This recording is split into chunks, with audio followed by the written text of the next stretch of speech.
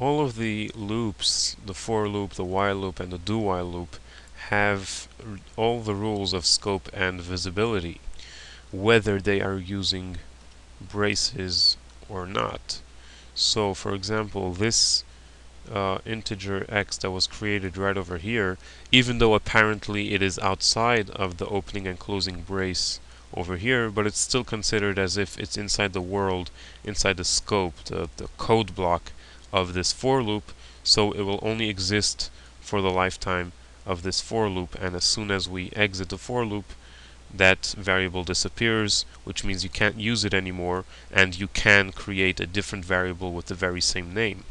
And this will be the same rule if you're just like having one simple one-lined empty for loop which just finishes with a semicolon and has nothing more than that. Over here too, the int x is still limited to the scope of this for loop. Even though this doesn't have apparently any code block, it still has its own scope rules, and this will only live as long as the for loop exists, and it disappears after the for loop is done. So if you will try to use that x variable, you will get a compiler error. So basically all the rules of scope and visibility that we explained in a different video all applies to all of these loops, whether they have an opening and closing brace or they don't. So like for example, since we created the whatever variable over here, so it is visible inside of this scope over here of the for loop. However, since integer x was created inside the for loop, I can't use it after the for loop because it's done. And every other rule that we explained in a different video. So there you have it. Loops are a very important and powerful tool in programming. It's what helps you do stuff that you need to do over and over again, possibly hundreds, maybe even thousands of times. So you won't have to type something over again and again and again. You can just make a loop which will execute a piece of code as many times as you'd like. So have fun and play around with it. You can have, of course, nested loops. You can have a for loop inside of a while loop, inside of a do while loop, inside of another for loop, etc., etc. An if statement inside of a for loop, inside of another if statement, etc., etc. Play around and test a lot of this stuff to make sure you understand how they work. And come to speak of if statements, by the way, here's a very interesting command that you can use in your code. It's like a very compact if statement, and it works like this. First, you type some sort of expression. So let's say, you type some sort of Boolean expression, which means something that has to evaluate to either true or false. So let's say we type some sort of expression like testing to find out if A is more than or equals to B. Okay, here we have our Boolean expression. This operator over here, as we learned, will take whatever is on one side and test if it's more or equals to whatever is on the other side. And as a result, will express either true or false. So here we have our little Boolean expression. If we want, we could wrap it up in parentheses to make things a little clearer. And here's our interesting compact if statement. Use the question mark operator. So you could think of this as, is this true? With a question mark. That's what's going on over here. If this is true, then whatever you type next will happen. Like for example, cout hello, like that. There we go. And then add a colon, not a semicolon, a actual colon. And then type something else that you'd like to happen if it's not true, like print by, and then you finish off with the semicolon. So the important things to know over here is the question mark and then colon operator. We have three parts over here: the Boolean expression to be evaluated, the action that is taken if it's true, and the action that is taken if it's false. And as a matter of fact, these two parts over here can also be expressions. So what's happening over here is we are testing whether A is less or equals to, or we can have it more or equals to B.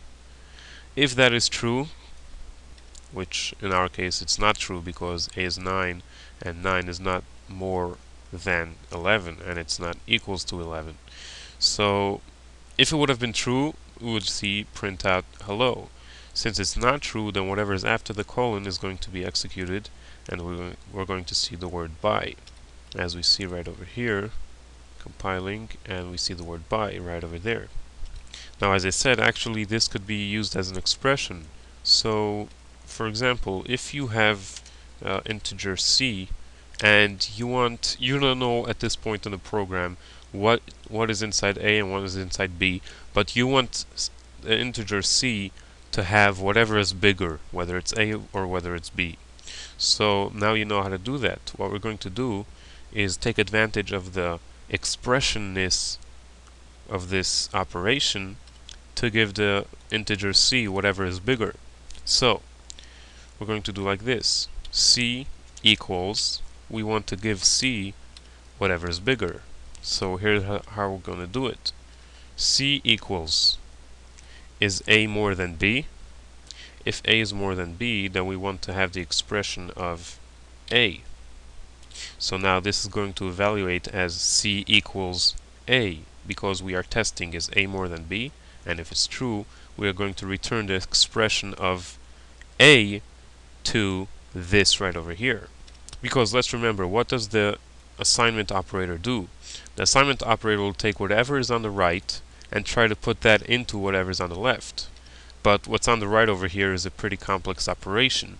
But actually this complex operation will give us an actual expression after it's done doing its calculations. So first it has to do its calculations. Is a more than b? If a is more than b, then this is the expression that's going to be given to the assignment operator.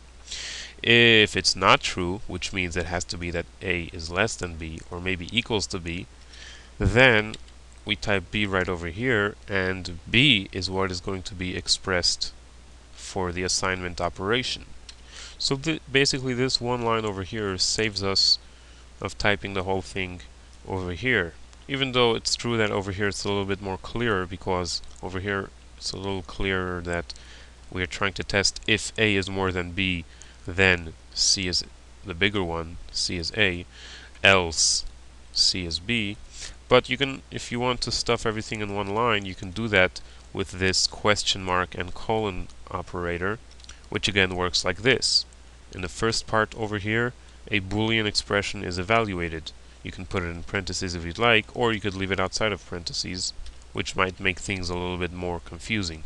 So if this is true, this thing over here is executed and expressed. It is expressed to whoever would like to take it. Over here we have a assignment operator that is waiting for some expression on the right side over here, so I guess the assignment operator is the one that's going to get the expression of a. If this thing is false, then the second part is not done and is not expressed. The third part will be done and expressed, and so this is the expression that is going to be given to the assignment operator.